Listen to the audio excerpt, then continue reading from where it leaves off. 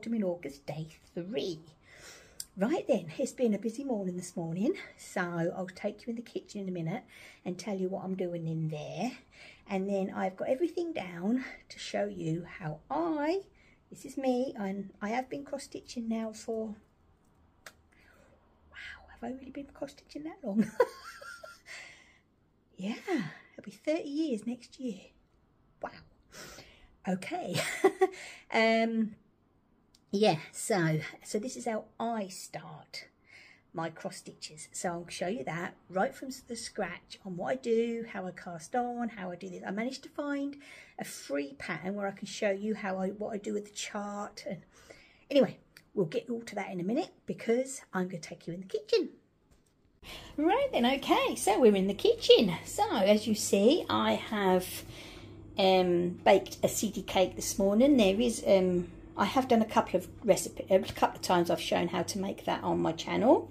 That is the sourdough starter, and I am for the first time making sandwich loaves. This is enough to make 2 loaves, and it's now at its resting stage. I've done all the stretch and folds.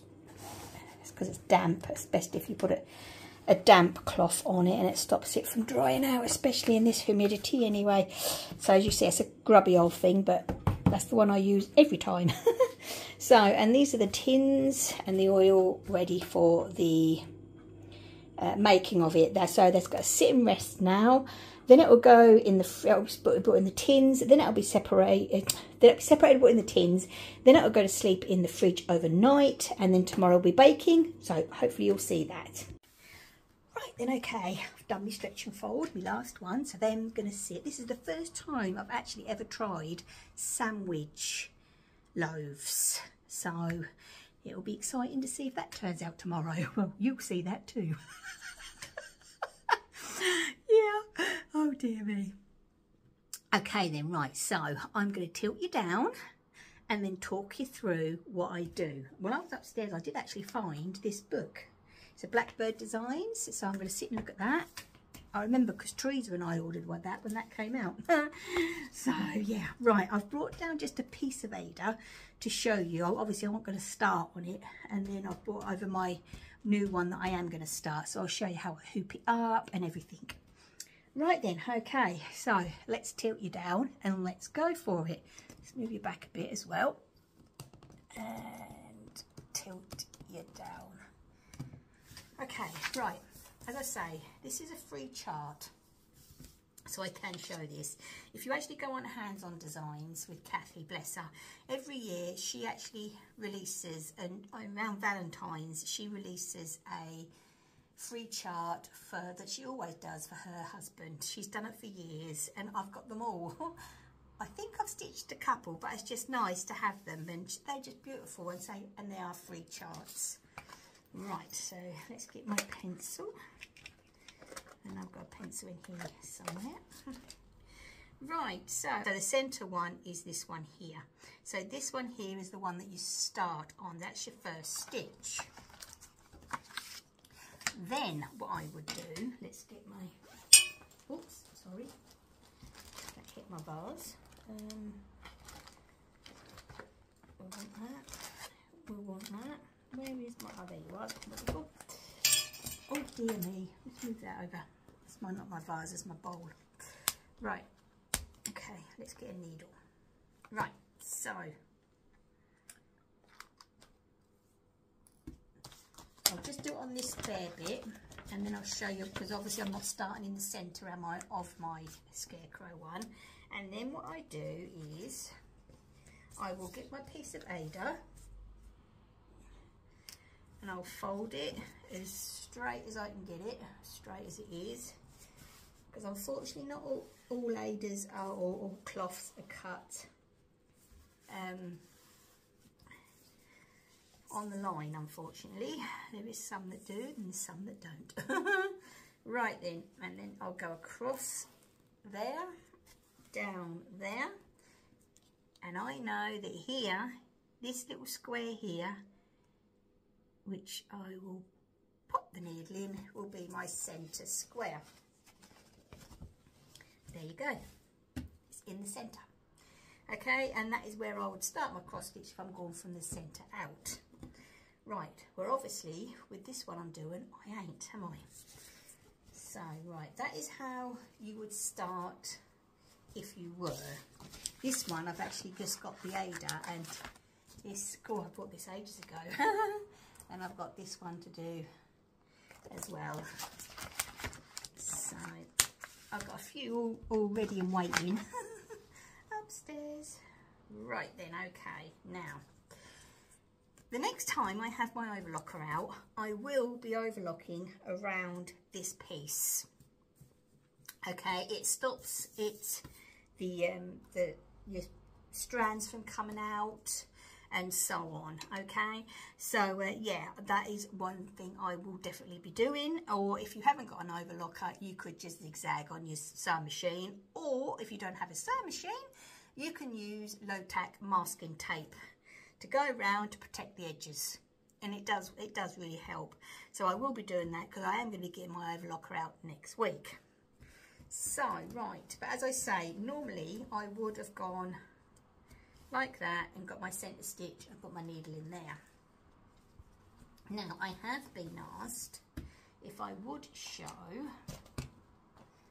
about hooping. Now I love these Nerge.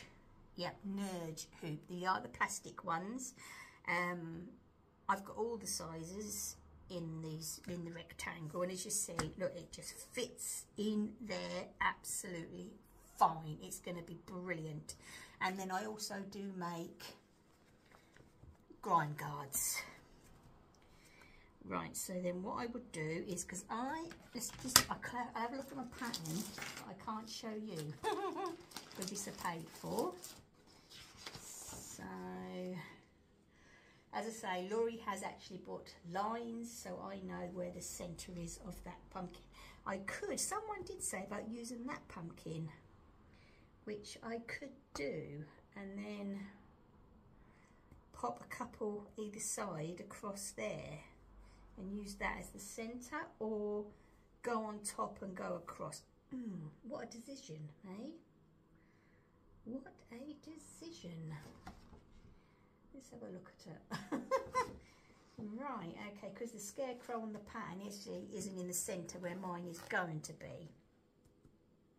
The actual centre of it is, what one? That one is this one. That's actually the actual centre, is that pumpkin.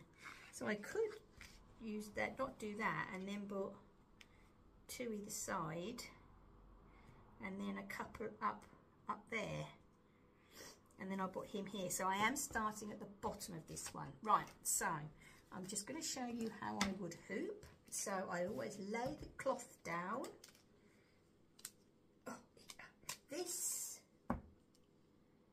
These hoops I got from Hobby Jobby, I think they're called, when they first hit over here in the UK. But as I say, Marie's Cross Stitch do them. In fact, I think she's got a summer sale on at the moment, but I don't know if the hoops are included, I don't know. Right, and then what I would do is, let's pull that down just a touch. I've got that the right way around. And then, like so, and then I would literally push on, because, you know, you need a little taut, because that's the point of having a hoop. Hang on a second. Have I got that the right way around? Because they do seem to have a what's the name. Oh dear. Right. Let's do this. Right then,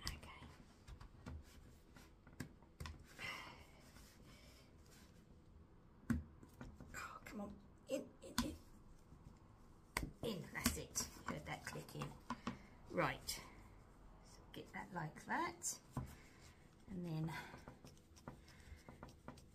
and that's the one thing I like about these, is the grip on here is good, where the other, like the wooden ones, I have to use a screwdriver, and oh, but this does really. This was actually my dear friend Susie from Susie Stitches. I'm sure you all watch her channel. She's the one who got me hooked on these, so it's her fault. Bless her.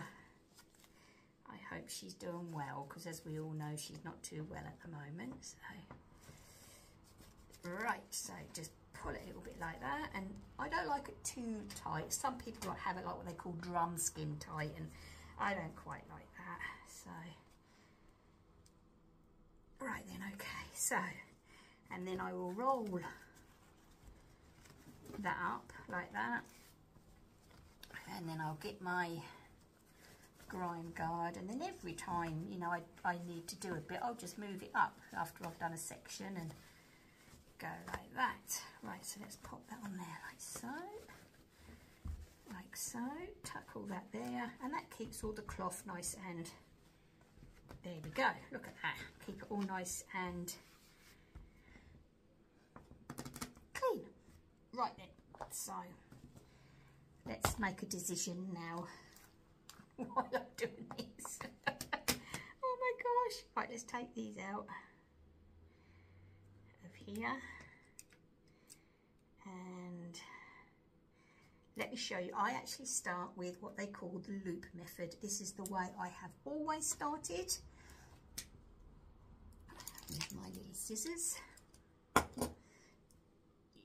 there we go. Right, okay, so let's pick something I can start with then, shall we? Let's make a decision. So shall I do a pumpkin here? I think I might put that one in here. So let's look at the colour. 3776. I'm just going to show you how I start, and then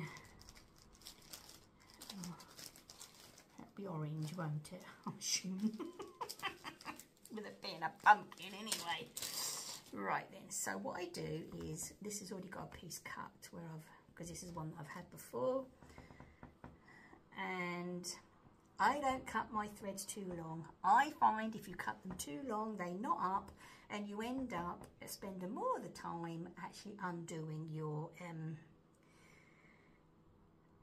knots. So I must admit, I don't know what I've used this for, because I normally would go a bit longer than that. So let's start right from the beginning, okay? So what I would do is I would go from there to, let's lift you up, hang on. So I would go from there to there, which is roughly between 12 and 15 inches, and then do that double, okay? Then get my little scissors, take that off, and I'll use them on the little bits that I need. Then, right, okay, as you know, it is a 6-stranded. So what I do is I get an end, if you tap it, they split. There you go. And then you take one, pull it out, and it just comes out. There we go. So, and then you get the 2 open ends, what I call the open ends, and there's your loop, okay? So you get your 2 ends together, pick up your needle. I'm going to be using my new little needle threader that I bought the other day, because that is good actually. Trouble is actually seeing a thread the needle thread. I know, just don't. Right then, and then you hook it on, pull it through. Oops. Because I'm trying not to lick the end of my threads, ain't I? That's the achievement, but we'll see. There we go. Right then, and then pull it through, and then you have the 2 open ends there, and you have the loop at the bottom, okay? Now I will say, one thing I do, and I've had this for so many years, I wax my thread. Yeah, over the years, I've brought the thread conditioners and all this, that and the other, but I keep going back to my good old wax that we brought, gosh, say Rebecca was still at primary school, I think. And it was at a farmer's market, and then I just run it through once, and then that is just enough. You feel it on it, and it feels lovely. Right then, so let's put you down, and then let me show you how I start. Let's put that pattern there so you don't see it. Let's put you back down again. Now, as you know, I would normally have my stand. Hang on, you need to be up a bit. Is that better? Yeah, I would normally have my stand, but you know, you wouldn't be able to see me as much. So let's start, because I want it to go round there, so I'm using that as that. So what I would do to start is, let's have a look. So let's use this one. That looks good. Oh, I'll go here actually. Oh dear, I don't know where to start. I don't really want to go on to that, do I? So if I go here, okay, yeah, I know what I'm doing now. Right, so I would come up. So I'm going to see if I can zoom in for you. Pull it up, and then like do half across. Then I flip it over, put my needle through the loop at the end. So let me get that there, see? Like so, and then pull it, and it's cast on. It's nice and neat. And so this is the method I've always used. Myself, I am a half cross stitch girl first and then go back. A lot of people, like my friend Teresa for instance, she does a cross at a time. Some do, but some, you know what I mean, are like me and they actually do half a cross stitch at a time. So then you'll go, what I'll just do a bit, and then if I have to unpick it, I have to unpick it, and then you do half a cross stitch and then do as many as the pattern says, and then just go back and do the other half. That is cross stitch. Basically it is that simple, and it is what they used to call, I don't know if they still do, but they used to call it counted cross stitch, because basically you're counting the little squares on the chart, aren't you? So, but this is like hundreds of years old, so it is a form of embroidery. I am an Ada stitcher. I have tried all the others, don't like them, but I love Ada, and I believe in, you know, you use what you find it best for yourself. I've tried stitching in hand. My stitches are not as neat for some reason, I don't know, so I do like a hoop. I started off in a hoop. I started cross stitching when I was in Canada, but saying that, I don't know if anybody else would remember, but at my primary school, when I was I would have been about 5, 6, they used to give you a piece of binker. Do you remember binker? And then you used to do little stitches all on it, make your own bookmark. I remember doing that. So yeah, you know what I mean. So, but yeah, it's basically it. So what I'm going to be doing with this pattern, as you all know, is I'm starting at the bottom, as I say, because normally I would start in the middle. If my Ada was right, I'd start in the middle and work my way out, because that's the way I like working. But I'm starting at the bottom because I'm fitting the elements on all in different places. I know, I do this for myself. And yeah, so this will actually fit on my Ada. You know, you can do that, you know, it's not as strict. I remember years ago, gosh, years ago, when you used to get, you know, your Ada and your chart and your threads and stuff. I've never really been a kit person, and you know, you do it to the T. You would follow that chart to the T, and that had back stitches and fractional stitches and all this, that and the other. Some of them still do, most of them don't, luckily, these days. And yeah, and then all of a sudden the world of cross stitch just changed overnight. It was brilliant. And you know, that you know, you could like the one I've just done. Actually, I've got upstairs, I'll have to show you the boo something it's called. No, pumpkin boo, no, not pumpkin boo, what's it called? Something, anyway, which I finished, and it's, you know, I used all my own colours, and it's not as strict as they say, you know, they don't make you feel as if it's strict as it used to be. Right then, okay, so I'm going to disappear for today. I'm going to edit this and cut things out and put things, you know, change things around, and yeah, I might take these stitches out and see about what I'm actually going to do here, because I don't know whether to do that or not. I might put the row of pumpkins across the bottom. still and then go up. Anyway, you'll see as the progress goes on, won't you? But that is literally how I start a cross stitch. But when it comes to casting off, actually I will just show you that,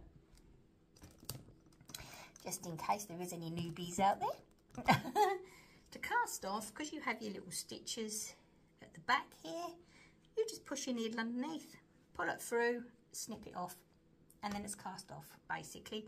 If, let's just say you use a thread like, where was that bit I just had? There we go.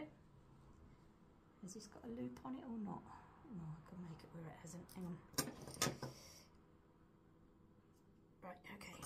So say if you're starting a piece of thread that you've already used before and your loop isn't there, that's fine. Just go underneath these here. Normally go under about 3, like so, and then the first one I will do again. Oh gosh, do you know what? That never happens. It's typical, isn't it? So go underneath like that, because I didn't catch the first one, is what it was. There you go, it's caught there. There you go, and it's caught, it's started, it's neat, you can't see it. At the back is not much. As say, to cast off, you just drag your stitches underneath the loops, and that's how you do it. Okay then, right, so, and I'll be back tomorrow. See you later.